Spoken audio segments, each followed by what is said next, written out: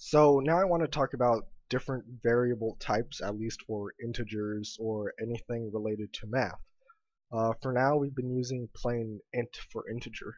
Uh, as you can see, I don't know if you can see the comment, but it says please do not use this. From now on in my little guide and tutorial walkthrough of C++, I will no longer be using int a. It's not specific enough. Just saying integer, it could take up this much space when in fact we have a number that's really small and we don't need to take up that much RAM. So this is going to go away. Now, I declared a few variables here and I left comments here, so this is also the first time you're seeing comments. I believe it's /, and basically what happens is this is just for the programmer.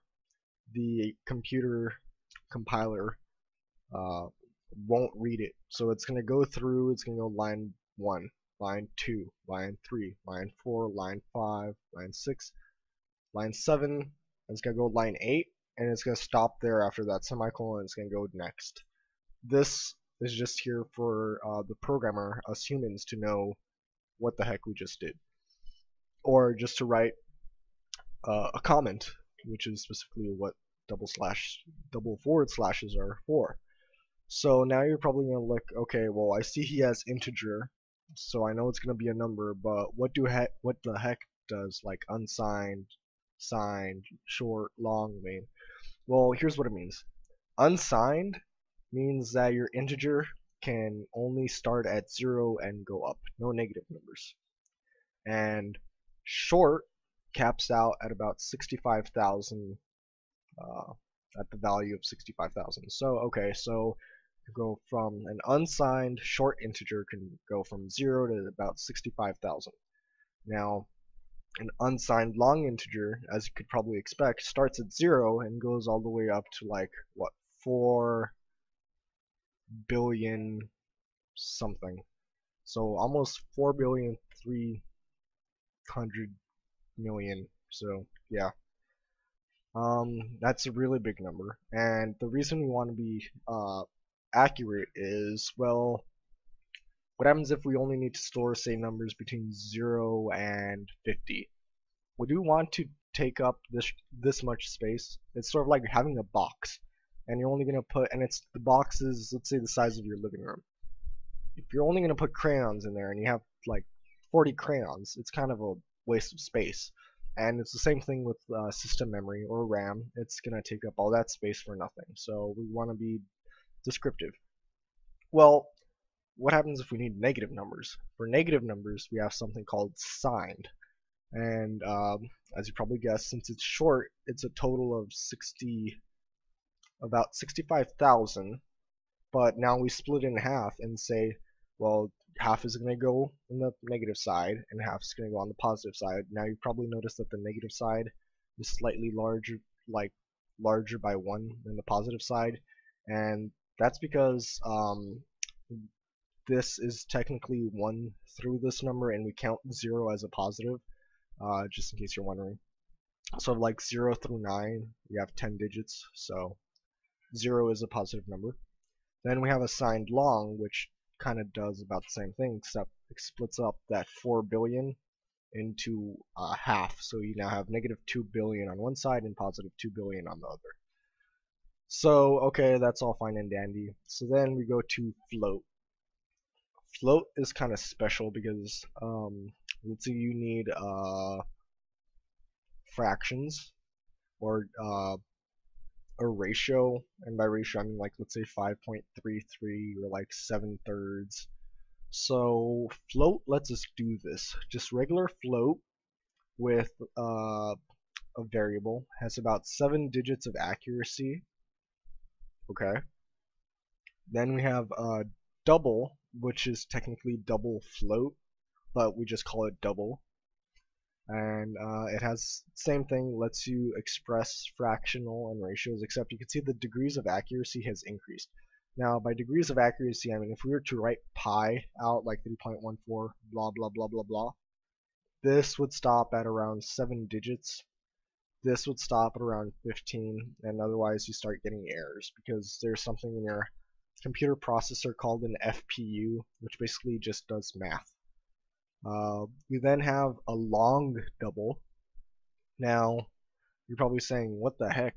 You know, it's still 15 degrees of accuracy, but what's the difference between this and this? If, like, it's the same. Well, the reason being is that with long, it's gonna force a higher number of significant figures. So if you have like 3.14, it's gonna force like 3.1456.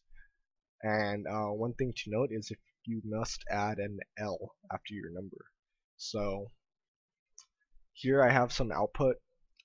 This is just output, and then text A is variable A, and line go further.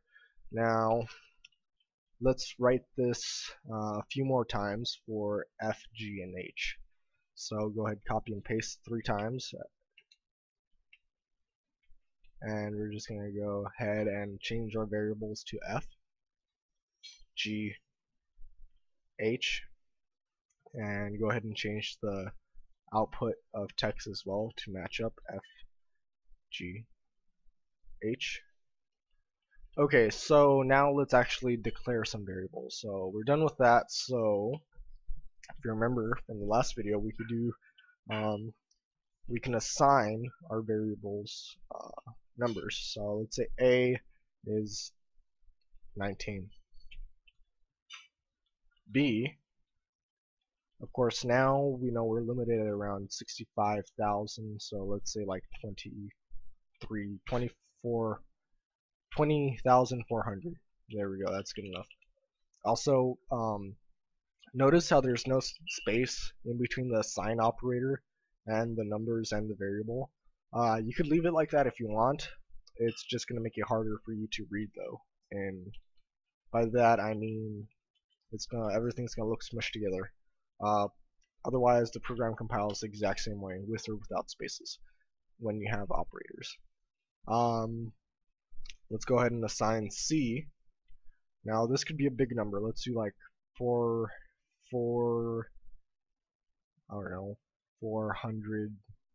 million. I need one more zero. Whoa. There we go, 4,000,001. And again, semicolon. Now let's do D. As you can see, D is assigned short int. So now we can actually do negative numbers. So let's do negative 2,500. We could do assign E now. Now E could be a big negative number. So let's go ahead and do negative. What? Let's just do negative 4,000,001 again. So it's easy. Okay, now let's actually try doing a float. So for float, what happens if we try? Let's actually try A divided by B. And since you guys learned about the basic operators in the last section, you guys should know what this does. It's going to assign F, and it's going to be 19 divided by this number, which is going to be kind of ridiculous. So let's try, I don't know, C. Wait, no, G double. So let's go ahead and set G equal to exactly the same thing, or yeah, just as an example so you guys can see it, let's do the same thing. And then H, we're gonna have to type out manually because it needs a L at the end of the number. So let's go ahead and set it to I don't know, 658. 6,589.85632 blah blah blah blah blah blah blah blah blah blah L. Okay, so I know it's strange having an L, but that's just the way it works. So let's see if we have at least 15. 2, 4, wait, 1, 2, 4, 6, 8, 10. Yep. Okay, we're good. Let's go ahead and compile and run this and see what we get out of our computer. Now,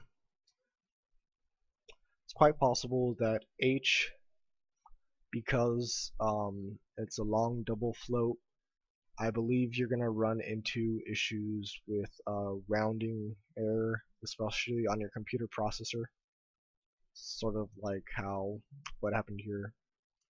With F and G, we tried to get a number too small, so let's actually switch it and get B divided by A. So let's try that instead.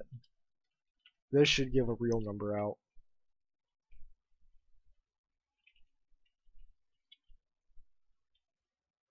Go ahead and build and run again. And as you can see now we get real numbers. Okay, so we got 1073 and 1073. Nothing we could really do about it. So the degrees of accuracy is sort of up to your computer. Depends how your FPU and how old your processor is and how accurate you can get. But we can. I'm curious if that number actually goes in a perfect amount of times. Maybe we just ran into a bad example. What was it? B divided by A, so we got 2400 divided by 19. See, there you go.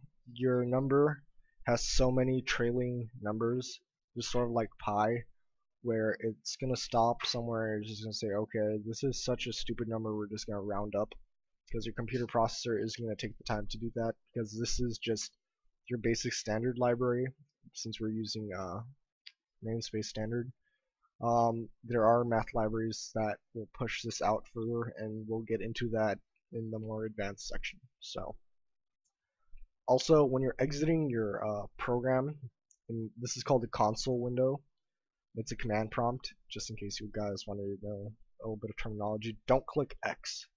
Always click inside and click enter, and then enter, because what happens is if you don't do that, you actually get terminated unexpectedly down here, and it's actually technically bad for computer programs to do that. You actually want to exit normally and not just be like, okay, this is done, I'm gonna take it out of RAM unexpectedly. This is actually gonna say, okay, because what happens is it never got to this return 0, and return 0 means return control back to the system instead of the program keeping it, and so you can see where that could cause a problem. So that wraps up this section about what is this? This is math functions 2.0, I guess. So with variables and variable names. So thanks for watching. Please like and subscribe. Leave a comment down below in case you guys want to see something new or want to ask questions. Thanks for watching, and have a great